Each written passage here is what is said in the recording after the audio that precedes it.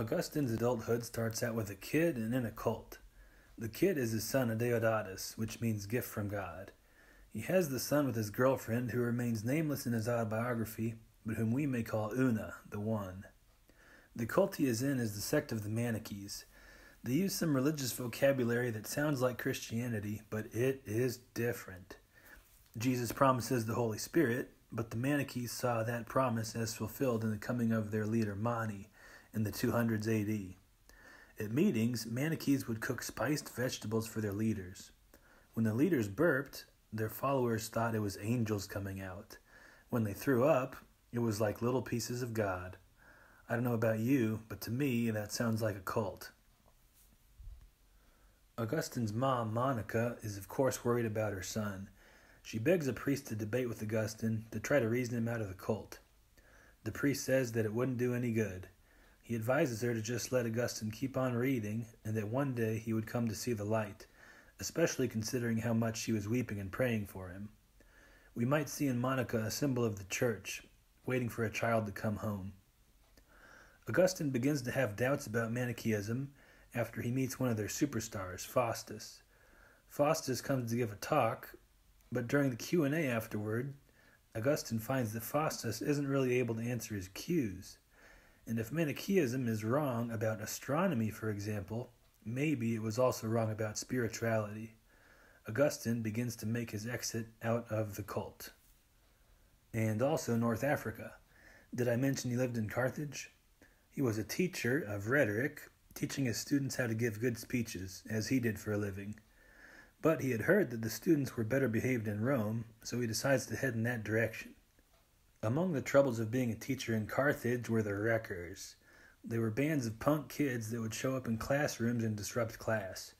It sounds pretty fun, actually. I mean, as long as it wasn't your classroom.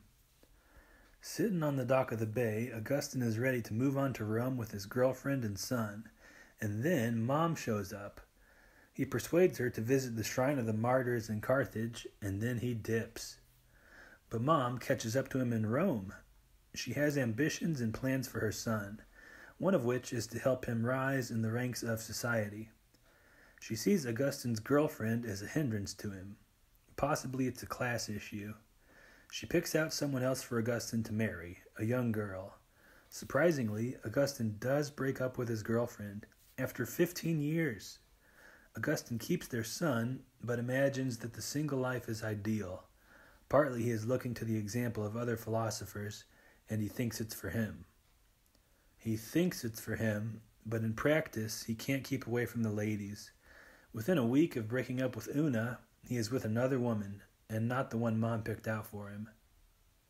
This is the ultimate struggle for Augustine, how to stay single and continent. Meanwhile, he moves to Milan where he meets Ambrose, the bishop. They might not have actually talked that much in real life, but Augustine hears him preach. Through his preaching, he realizes that he can believe the Old Testament, and many of his intellectual struggles are resolved. However, he still can't seem to give up sex. Until one day, in a garden, there with his son and friend, he has an epiphany.